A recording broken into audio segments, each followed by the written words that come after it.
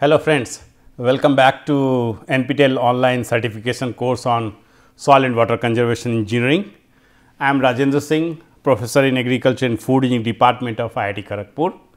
We are in week 4, lecture 20, and today we will solve problems on broad base terrace. Now, just to remind you of the course content that we covered in this week up till now. In lecture 16, we started the week with introducing terrace. In lecture 17, we covered the concepts corresponding to bench terraces. In lecture 18, we used the concepts learned in lecture 17 to design bench terraces, that is, we solved problems dealing with the design of bench terraces. In lecture 19, we dealt with broad based terraces, and to today's lecture, we will solve certain problems dealing with the design of broad base terraces. Let us start with problem number 1, and this problem states that for a broad base terrace constructed on 7% land slope, the channel depth is 0.3 meters and the width of terrace is 6 meters. Compute the cut and fill heights and the slope ratios for the front slope and back slope, assuming a balanced cross section. So, that means it is a broad base terrace constructed on 7% land slope. Channel depth and channel width of the terrace are already given, and we have to compute the cut and fill heights and the slope ratios for the front slope and the back slope, and we have to assume a balanced cross section, and balanced cross section means the cut is equal to fill. This is the information which is already given in this particular problem. So, once again the data given are land slope S equals to 7%, channel depth H equal to 0.3 meters, terrace width W is 6 meters and balanced cross section. So, we have been given H is known to us, W is known to us, and of course, the land slope which is here S, that is known to us. So, these are three things which are known to us, and of course, balanced cross section. So, that simply means cut is equal to fill, that is also known to us. So, that means this cut is equal to this fill, that is known to us. And for this section, when it is a width of the when all the three widths are same, that means when the section is balanced, the cross section is balanced, then we know the relationship between cut, fill, the channel depth and the terrace width, which is given by equation 3, which we saw in the previous lecture, and that reads as C plus F equals to H plus S times W, where C is cut, F is fill, C is cut, F is fill, H is the depth of the channel, and W is the terrace width, and S is the land slope. So, this is what it is, and as per this problem statement, it is a balanced cross section. So, C is equal to F, that means cut is equal to F. So, from this relationship, C equal to F is H plus S W divided by 2, because C plus we can also write 2 C equals to or 2 F equal to H plus S W, or in this case we are writing C equal to F equal to H plus S W by 2. And in this we know the value of H, we know the value of S, we know the value of W. So, that means by putting the values of H, S and W, we can get the values of C and F, that is cut and fill. And so, C equals to F, which is equal to H is 0.3, S is 7%, that means 0.07, W is width of the terrace, which is given as 6 meters. So, by putting the value, we get C equal to F is equal to 0.36 meters. So, that is cut or fill is 0.36 meters. So, that means from the this is the bottom of the channel, that is measured at the channel center line, the bottom of the channel, and this is the original land slope. The vertical difference between two is cut. Similarly, here the terrace center line, the top of the ridge, and the original land slope at this particular vertical line, the vertical difference is the fill. So, cut and fill values we have obtained in this problem. Now, we have to obtain the slopes. So, from the geometry for the front slope, the change in elevation over W is equal to h. So, this is the front slope. So, this is W and elevation change from here to here, this is h basically. So, front slope will be S f is W by h, and W value is known, h value is known, W is 6, h is 0.3. So, that means it is 20. So, front slope ratio comes out to be 20:1, that is 20 horizontal to 1 vertical. So, we are always in this subject, typically we represent slopes as horizontal is to vertical ratio. For the back slope, if you see, the change in elevation over W has two components. One is of course h, this h is already there, but at the same time there is a elevation difference of the original land slope basically. So, that we have to take into account over the width, which is the same. So, it is h plus s w. So, that is why back slope is W divided by h plus W s. So, 6 divided by 0.3, which is h, W is 6, s is 0.07, and by calculating this we get 8.33, S b equals to 8.33. So, back slope ratio is 8.33:1. So, front slope ratio comes out to be 20:1, back slope ratio comes out to be 8.33:1. So, that means cut and fill is equal to 0.66 meters, front slope ratio is 20:1 and back slope ratio is 8.33:1. So, these are the answers which we have obtained for this particular problem. Now, we go to second problem, which says that design a 300 meter long variable graded terrace for a land having average slope of 3%. The maximum permissible velocity of water in the terrace channel is 60 centimeter per second. Intensity of 1 hour rainfall expected during 10 years recurrent interval is 10 centimeter per hour. The region is less humid and soils are normal. So, that means we have to design a 300 meter long variable graded terrace for a land slope of 3%. The maximum permissible velocity is given here 60 centimeter per second. Intensity of 1 hour rainfall for 10 years recurrence interval is given as 10 centimeter per hour, and the region is identified as less humid and soils are normal. So, that means you remember we had a condition for vertical interval. So, that simply shows that we can straight away use the one of the equations recommended for graded terraces.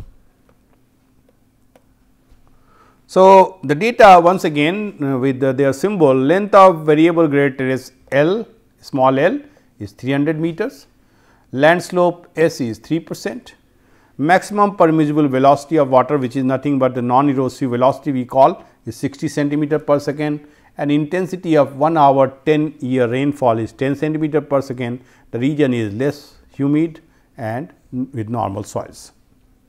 So, first thing we need to estimate is vertical intervals and and for this purpose we may use equation 2 previous lecture, which where there was equation given for vertical interval for less humid regions and normal soil. So, as per this relationship, vertical interval equals to S plus 6 by 10, where S is the land slope which is 3% in this case. So, putting the value of S, we can calculate the vertical interval is 3 plus 6 9 by 10, that is 0.9 meters. And the relationship between H I and V I we already know, because we know that H I and V I they are related with reference to S% land slope. So, this is V I, this is H I. So, V I by H I is equal to S by 100. So, this we have seen many times. So, from this relationship H I is equals to 100 V I by S. So, same here 100 V I by S, and Vi value we already know, S value we already know. So, putting these values we get horizontal interval equals to 30 meters. So, for this particular given conditions, vertical interval is 0.9 meters and horizontal interval is 30 meters.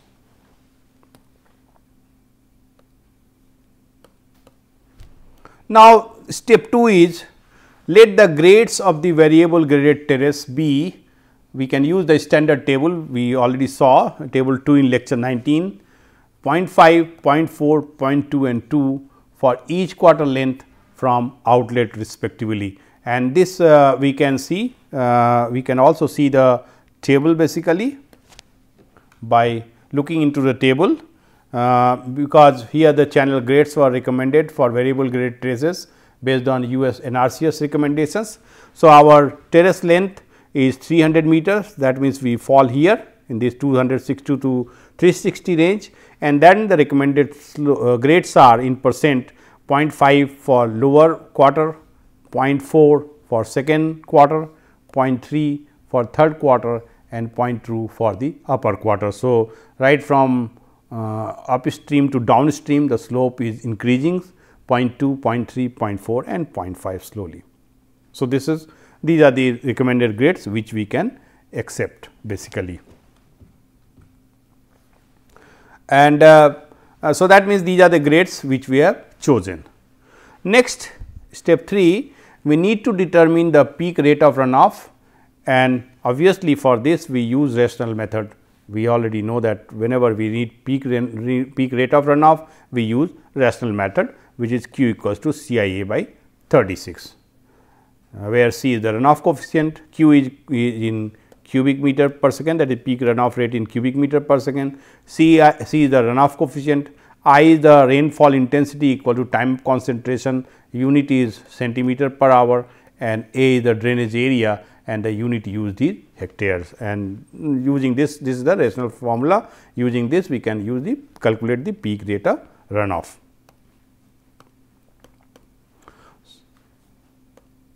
So, for this case the drainage area, that is the terrace area which acts the drainage area, is nothing but multiplication of length of the terrace and the horizontal interval, because the area between two terraces, that is used as a drainage area for the designing the graded channel, and that means length is given as 300 meters, HI we have calculated as 30 meters. So, the area comes out to be 9,000 square meters, and or because the unit required in Q equals to CIA is hectares. So, we are again converting this 9,000 square meter into 0.9 hectares, that is divided by 10,000, because 10,000 square meter is equal to 1 hectare. So, it comes out to be 0.9 hectare.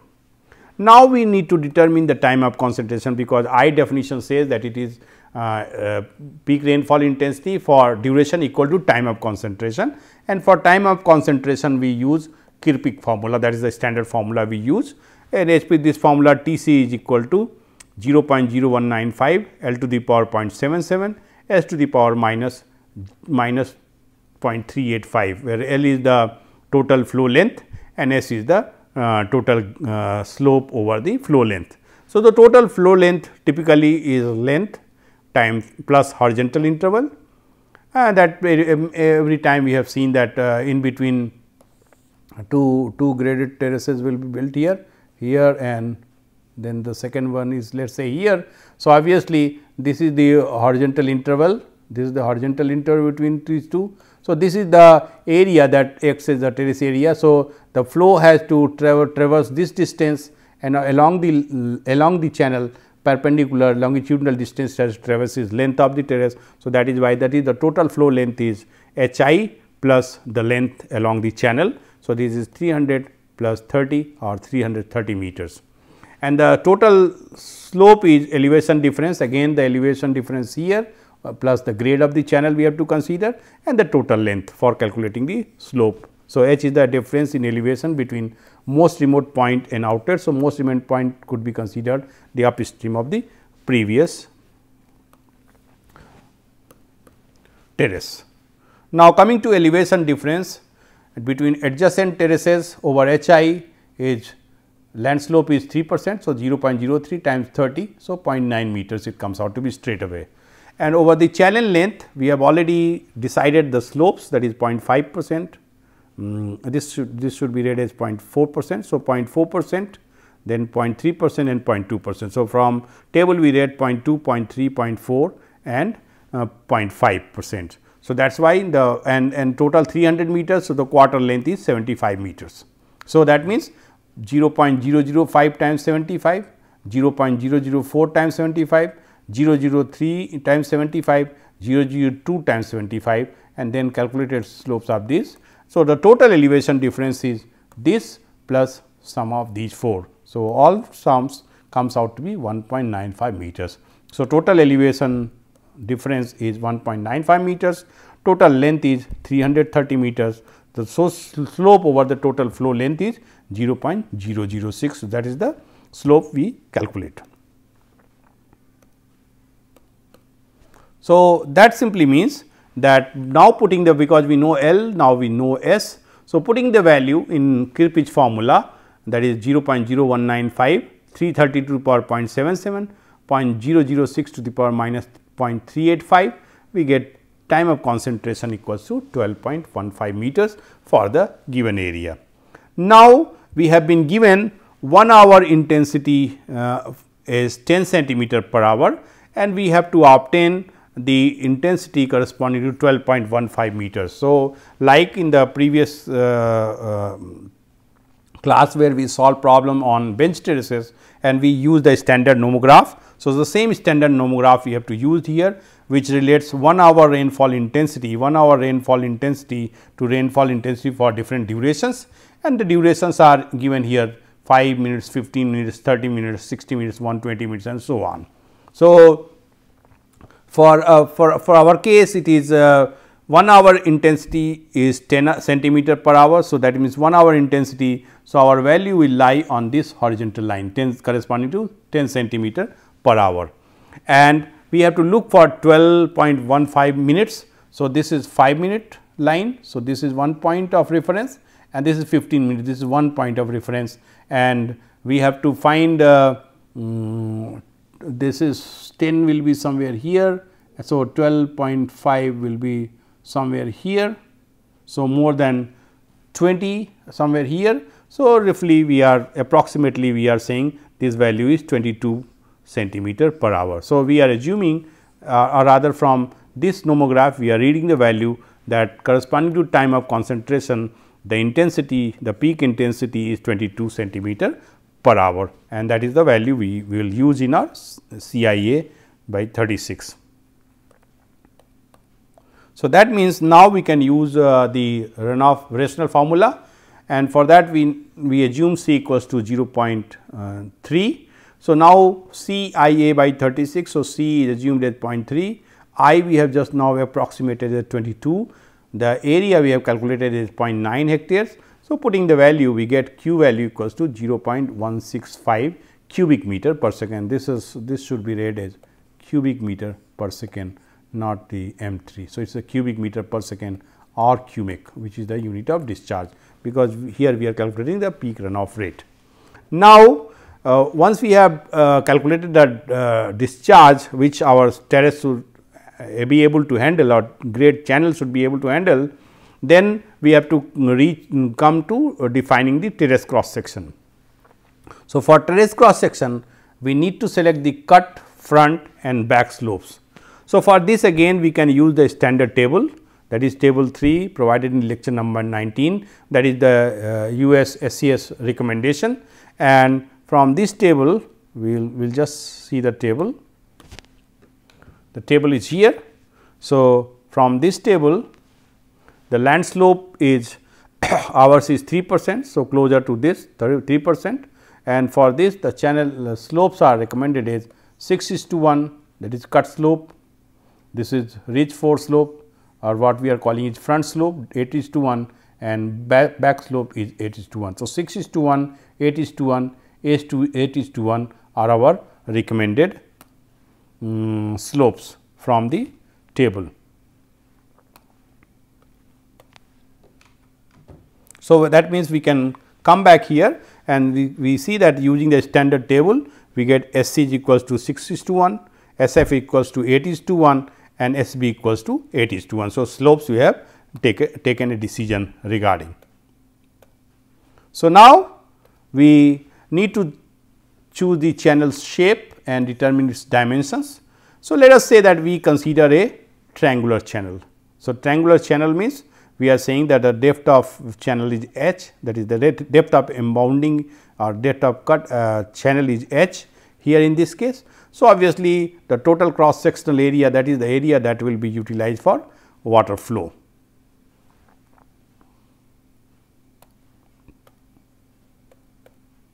So, here that means the half is to 6:1 times h, because this is the channel here, this is h,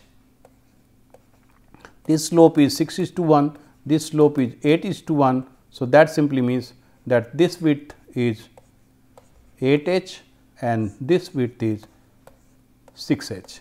And so, two triangles. So, this triangle is half into 6 h into h and the other triangle is half into 8 h into h, and this is how we can calculate the total cross sectional area, which comes out to be 7 h square. Now, we can assume, we just simply assume a value of h equals to 0.3, that is h value we are assuming. So, the cross sectional area is 1.27 square meters. We also require the weighted perimeter, because we have to calculate the hydraulic radius. So, that means length of this and length of this, sum of these two, because we know these two values. So, we can always calculate using Pythagoras theorem. So, here S1 plus S2, that is h square plus 6 h square, h square plus 8 h square. Here it will be 8 h square, and if we solve this, it will come out to be 14.1 h, 14.15 h, or the value of h we are assuming is 0.3. So, weighted perimeter is 4.24 meters. So, hydraulic radius will be ratio of A and P. A value we calculated is 1.27, P value we calculated 4.24. So, value of hydraulic radius is 0.3 meters. So, from there Manning's equation can be used for calculating the velocity, which is n by n r by 2 r to the power 2 by 3 s to the power half. So, n value we are assuming as 0.04, r we have already calculated, and the grade is already given. So, 0.0025. So, using this, the flow velocity we get is 0.56 meter per second, which is non-erosive velocity by H per recommendations, and Q of the channel is A times V. A we know, V we know. So, it comes out to be 0.71 cubic meter per second. So, design channel has sufficient capacity, because the capacity required was 0.165 cubic meters per second, wherein we are calculating 0.71 cubic meter per second. So, now we can say that the channel has sufficient capacity. So, assuming 20% freeboard, that is 0.2 h, ridge height will be 1.2 h or 0.36 meters. So, this way we have designed the various cross sections or various parameters of the channel. So, the answers are: vertical interval is 0.9 meters, horizontal interval is 30, terrace grades are 0.4, 0.3, 0.4, 0.3 and 0.2 for each quarter length. Terrace flow depth is 0.3, slope ratios are 6:1, h:1, h:1, terrace ridge height is 0.36 and channel flow velocity of 0.71. Channel flow capacity is 0.71 cubic meter per second. So, these are the various dimensions we have already designed. Now, we go to the third channel, which is also a design channel. Design 800 meter long level broad terrace for a land having average slope of 4%. Maximum expected rainfall having 10 years recurrence interval is 18 centimeters. Infiltration capacity of the soil of the area is such that 40% of the rainfall is absorbed in the field, and the region is subhumid and has clay loam. So, the data given are: length of level broad terraces L is 800 meters, land slope is 4%, maximum expected rainfall having 10 years recurrence interval is 18 centimeters. Infiltration capacity is 40% of rainfall and is a subhumid region with clay loam soil. So, we need to estimate vertical interval For the purpose, we have to use the same equation because it is a less humid region and normal soil. So, V I equals to S plus 6 by 10. So, V I comes out to be 1 meter because S is 4%, and H I, once V I is known, H I comes out to be 25 meters. So, now we need to determine the maximum runoff volume, and so maximum expected rainfall having 10 years recurrence interval is 18 centimeters, and infiltration capacity is 40% of rainfall. That simply means the runoff potential is 60% of rainfall because 40% is absorbed as infiltration. So, the level terrace system needs to design to handle the maximum runoff potential, which is 60% of the rainfall. So, it is 60% of rainfall, that means 0.6 or 0.18 or 0.108 meters, that is the maximum runoff to be stored. Now, the storage area, which is the maximum runoff depth times horizontal interval. So, putting these values we get 2.7 square meters, and here also we need to choose a channel shape and determine its dimension. So, let us consider a trapezoidal section with cut slope, front slope and back slope as 6:1, 8:1 and 8:1. So, these ratios we are assuming here, and a trapezoidal section we are considering. So, that means when we calculate the flow area, we have to consider 3 sections A1, A2 and A3 because slope here is 6:1, here it is 8:1. So, the cross sectional area, so 3 A1, A2, A3, the first one is triangle half 6H into H, the second one is rectangle B times H, and third one is triangle half 8H times H. So, it is BH plus 7H square. Since the storage area required is 2.7 square meters, the cross section area of the channel should be equal to the required storage area. So, assuming B equals to 0.4 meters, let us say that bottom width is 40 centimeters or 0.4 meters, and if we put in this, so BH plus 7H square is 2.7. If we put in this equation B equals to 0.4, we get 7H square plus 0.4H equal to 2.7, or we can write 7H square plus 0.4H minus 2.7 equals to 0. So, quadratic equation we can use solve using a straight formula which we know, minus B plus minus square root of B square minus 4 AC by 2A. So, by putting the values of B, this is B, this is A and this is C. So, putting these values here, we get the value of H as 0.65 or 0.59. So, we select either of the two. So, we select H equals to 0.65 meters. So, assuming 20% freeboard, that is 0.2 H, ridge height comes out to be 0.78 meters and terrace width 8.78 is 6.24 meters. So, terrace, the answers are vertical interval is 1 meter, horizontal interval is 25 meters, flow depth is 0.656 meters, channel bottom width 0.4 meters, slopes ratios are 6:1, 8:1 and 8:1, channel ridge height is 0.78 meters and channel width is 6.24 meters. So, these are all various parameters of this level broad based terrace. So, now we take the last problem, and that says the compute the depth of cut and fill and side slopes of a broad based terrace for 30 centimeter depth of flow on 8% land slope. Consider that the tillage operations are to be performed using machines and the width of machine is 4.27 meters. So, we have been given the depth of flow, land slope and the width of the machine. So, that simply means the data given are land slope S equals to 8%, channel depth H equal to 0.3 meters, that is here, H is given here, this is H, this is H, this is H is given here, and machinery width is given is 4.27 meters. So, because machinery width of terrace is typically kept W equal to machinery width. So, W comes out to be 4.27 meters. So, from first problem we saw this equation C plus F equals to H plus S times W. Now, putting the known value of H, S and W, because H, S and W is known, C plus F comes out to be 0.68 meters. So, this is what we get, C plus F equal to 0.64 meters. And since we normally use a balanced cross section where cut is equal to fill, so that means C equal to F will be 0.32 meters. And then front slope, because front slope we know the width is width and the fall is h, which is 0.3. So, it is 4.27 by 0.3, that is 14.2. So, front slope ratio comes out to be 14.2:1, wherein for the back slope, when we calculate back slope, the elevation difference is h plus ws. So, here the slope ratio will be w divided by h plus ws.